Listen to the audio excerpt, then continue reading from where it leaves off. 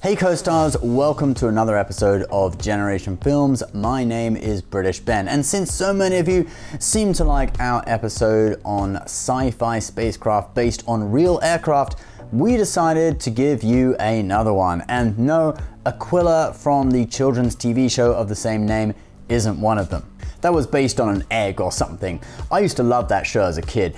Give this video a like if you watched that. Americans, you missed out because that was a real gem on British TV. Anyway, this is 5 sci-fi craft based on real aircraft part 2. Number 1, the X-Jet. The X-Jet from the X-Men movies is based on the SR-71 Blackbird. In fact, the first version of the jet isn't just based on the SR-71 Blackbird, it literally is the SR-71 Blackbird, just with a few extra windows added, and also the ability to hover and perform vertical takeoffs and landings. The SR-71 Blackbird was a high-altitude strategic reconnaissance aircraft built by Lockheed Martin. It could travel at speeds of over Mach 3 at an altitude of 85,000 feet. Basically on the edge of space. This is an actual photo taken from the cockpit. On its final flight in 1990, the plane flew from LA to Washington, D.C. in 67 minutes. In later X-Men movies, we see newer versions of the X-Jet where the influence of design elements from more modern fighters can be observed. You can see a forward-swept wing. This was similar to the Grumman X-29, an experimental aircraft operated by NASA and the US Air Force. Then we have twin tails and oval exhausts. These are reminiscent of the F-22 Raptor, although the SR-71 concept is still there. But another ship that you may not have realized is also based on the SR-71 is number 2, the J-Type 327 Nubian Royal Starship. In part 1 I was just like, let's base everything off the A-10, and now it's like, let's base everything off the SR-71. Anyway, the Nubian Royal Starship is Padme's ship from the Phantom Menace, and if you put it next to the SR-71, you can certainly see a resemblance. But when some people on Reddit tried to point out the similarities, they were shot down by people stating the obvious. But in all seriousness, it did follow the same design, except with no wings and the cockpit further back on the body of the ship. The chrome finish was inspired by 1950s automobiles. And we also see the chrome finish on later starships operated by the Naboo royal family. They were into that. Number 3, the Enterprise NX-01. This was the ship from Star Trek Enterprise, that early 2000s show that only lasted 4 seasons. But what you might not have realized was that the Enterprise NX-01 is actually based off of a real-life aircraft. It took inspiration from the P-38 Lightning, which was a World War II bomber. The inspiration came obviously in the 2 nacelle design with the hole in the middle. The designers chose this design because they wanted to make it obvious that the ship could not separate.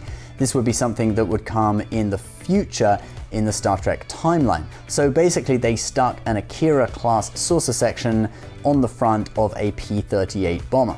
So some fans took to calling it the Aquila Prize, and you can see there are a lot of similarities between this ship and the Aquila, even if they are used for different things. For example, the front of the saucer section on the Aquila is the shuttle bay, and the front of the saucer section on the Enterprise is the deflector dish, but they look very similar.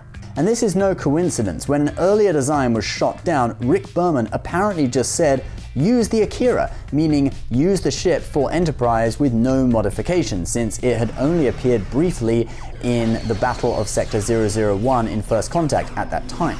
But Doug Drexler and other members of the art department protested, and so we got a Enterprise that was a cross between Aquila and a P-38. Interestingly, the shuttles from Enterprise are actually based on another real-world experimental aircraft, the Lockheed X-33 spaceplane. Number 4, the LAAT Gunship. This is the troop transport ship that we see in the Battle of Geonosis. Here's some early concept art for the ship, but this design was heavily changed later on to look more like the Russian Mi-24, which is a helicopter. Is it just me, or does this look like a pair of boobs? Anyway, they moved the boobs down to the nose and moved them further apart.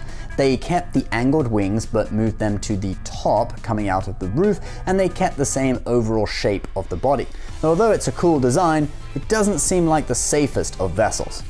Number 5, the ARC-170.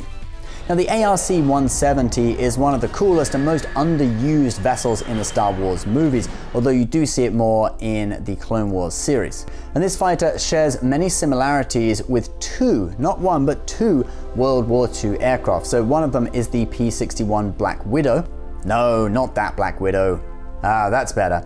The Black Widow was the first US aircraft designated as a night fighter, and thus it relied on radar and had 3 seats, one for the pilot, one for the gunner, and one for the radar operator. And we can see these 3 cockpits in the ARC-170 design as well. And the other plane that we can see similarities with is the B-25. Check out the engines, they're very similar to the ARC-170. Alright guys, and that is where we're going to have to leave the video today. You can see I'm on vacation, I've got to get back to the beach, so I'm going to leave it there. Leave a comment below, let me know which one of these is your favorite, and if there are any other cool spaceships that are based on real planes and aircraft, I'd love to hear your thoughts. Please subscribe if you're new, and we'll see you next time. Bye bye.